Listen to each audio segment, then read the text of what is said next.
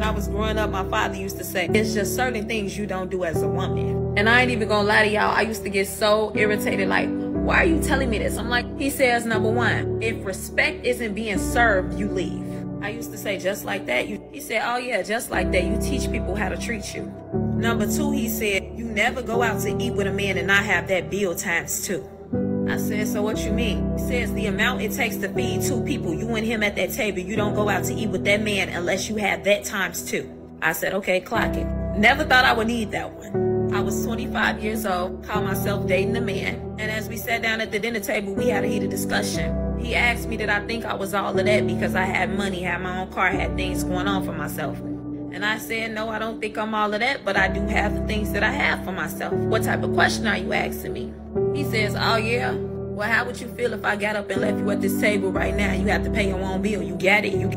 I said, I sure do. I got that times two. Now, what you gonna do about it? I said, I got my own car out there, so I'm gonna leave this restaurant. It's gonna be what it's gonna be. Long story short, you better stay ready so you ain't gotta get ready. That's what my father was trying to prepare me for. You don't know how people be thinking when they get you in a certain predicament, in a certain situation, just to see you on your toes. Number three, my dad told me, you can put all the makeup in the world on you. You can put your best fit on. You can put everything together well. But if you ain't got nothing up here, you ain't got nothing to your name. As he would say, women got cat. What else you got? And I went home that day to my mama's house crying. I was mad. I was upset. I felt like my own dad was telling me I wasn't pretty because at that time I was popping my stuff. I ain't had no money for real, but I was popping my little stuff. I had my hair done and my nail, you know, until I got older and realized that an empty place without no furniture ain't no home.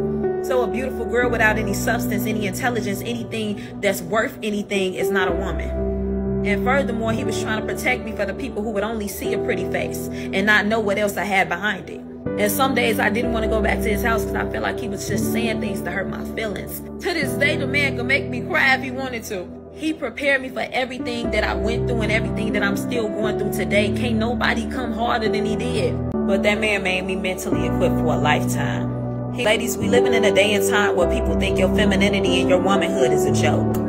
People are depending on your stupidity, depending on your vulnerability, depending on you to fall short so they can pick up where you fall short on and play a game with you. Especially my women who are independent. See, some men are taking that as a hit or a threat to their manhood, to their masculinity. And the lengths that they would go to make you feel like you're small, to get their power back, is so dangerous.